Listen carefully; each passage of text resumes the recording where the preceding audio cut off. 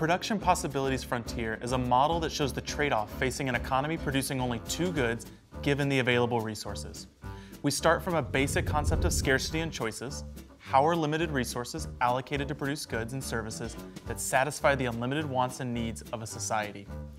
Countries use resources to produce the outputs that society wants. Resources can include raw materials such as land and other natural resources from the physical environment, as well as human resources such as the number of workers available. Time is also a resource that must be allocated because there are a limited number of hours in the day. There is also a given set of technology available that a society can use to turn their resources into final products. In economics, technology is often referred to as the means of production and includes the quality of tools available, procedures, education, and knowledge of the society which is attempting to transform their resources into some final product. The final product is defined as the result of the production process. There are various types of efficiency discussed in an economics course, and the PPF is used to illustrate productive efficiency, which is a situation in which the maximum possible production of one good is achieved without harming production of another good. The goal of using PPFs is to find out if society's limited resources are used in the most efficient way. The PPF answers an important foundational question about how a country uses its resources. Given limited available resources and given the current available state of technology, how does an economy allocate their scarce resources in order to produce most efficiently? Economists love to imagine an individual stranded on a remote island when discussing trade-offs and eventually the benefits of trade. The remote island metaphor is a simplified version of an economy where our islander Jerry is stranded by himself in a one-person economy. For Jerry, he has to allocate a portion of his time to collecting food. He can either spend time catching fish, or he can spend time climbing trees to gather bananas. Because Jerry likes fish and fruit, he has to divide his time between both activities, but there is a trade-off at hand. Any time spent catching fish is time he cannot spend gathering bananas, and vice versa. Even though this island has lots of bananas and fish available, Jerry only has so much time, so Jerry is still operating under conditions of scarcity in this one-person island economy. In our example of a one-person economy, we have two goods being produced, fish and bananas. Given this information, we can construct a PPF that shows the amount of fish Jerry can catch dependent on the number of bananas he has gathered. Our PPF will show the trade-off between the two goods on a graph, and it will also show the maximum amount of fish that Jerry can catch given the number of bananas gathered. Our PPF will have a negative slope, which implies that the quantity of one good decreases as the quantity of the other good increases. We'll start with a straight line PPF, which implies that the trade-off for Jerry is constant. In the simplest model of our one-person economy, Jerry gives up the same amount of bananas every time he catches one more fish. Later, we think about what a PPF looks like if it becomes more and more costly to catch a fish or gather bananas. Each hour he spends catching fish limits the amount of time he can gather bananas.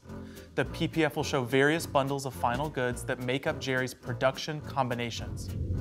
In this case, our PPF will show all the possible combinations of fish and bananas that Jerry can produce given available resources, his time, and his technology, his tools.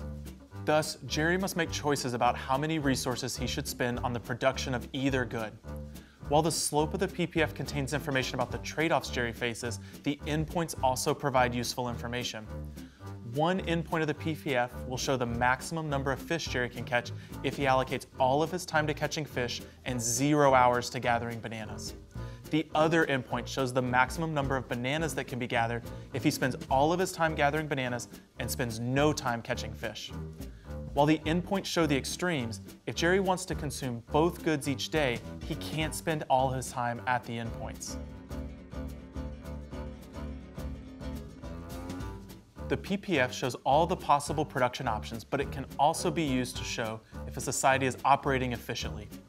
Every combination of points that lie on or inside of Jerry's production possibility frontier is possible. However, not all of the points are efficient.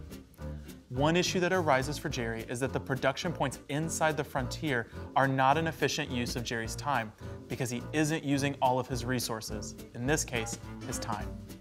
If Jerry gathers only a few bananas and a few fish, he could spend more time catching fish in order to reach an efficient level of output. He could also spend time collecting bananas, but the key reason we say he's inefficient is he isn't using all of his time. Any production point along the frontier is both possible and efficient. A society may prefer one point over the other along a PPF based on what it values as important. This type of efficiency is known as allocative efficiency, but the PPF alone can't tell us this. It can only show us what is productively efficient.